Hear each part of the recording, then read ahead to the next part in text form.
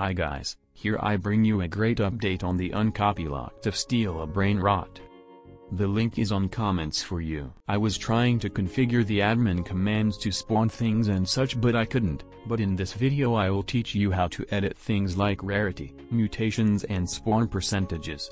Here you will find everything about the administrator commands. They are even created. However, I could not synchronize my Roblox profile to give me permissions, and that you can also. However, if you also want to try it, here is where it is to edit. As you can see, these are the commands. But anyway, I'll move on to the next things there are. In the next video I'll try to bring a definitive tutorial on how to configure the commands or even a new update.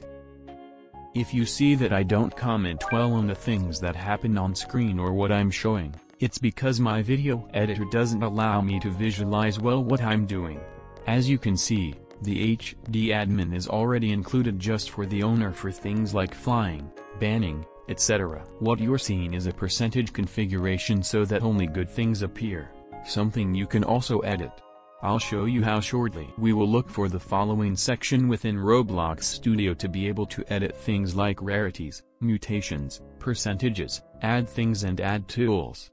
I will stop commenting because of the problem with my editor. So pay close attention to what's happening on the screen and how I edit it. It's not that complicated because everything is divided into sections and with their respective names. Here I am changing the chances of secrets appearing to 60% so that many more appear, as you will see below. As you can see, many more secrets than usual are appearing here, and so you can change it with all the rarities to your liking. Keep in mind that in the end all the percentages must add up to 100%. Now I will return the percentages to their default values. Here you can edit everything about the rebirths, what Brainrot needs to be reborn and how much money you need. Here I will show you what the default money is and how much I will edit it.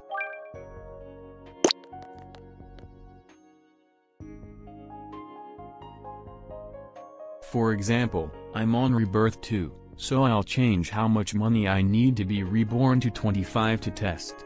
You can do this with all rebirths and later edit the tools it will provide you.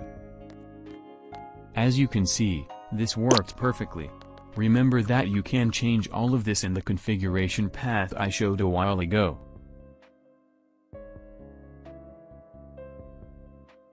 Here you can edit, add, and modify existing brainrots. Things like how much they cost, how much money they give are edited here, and these are all the brainrots that exist so far.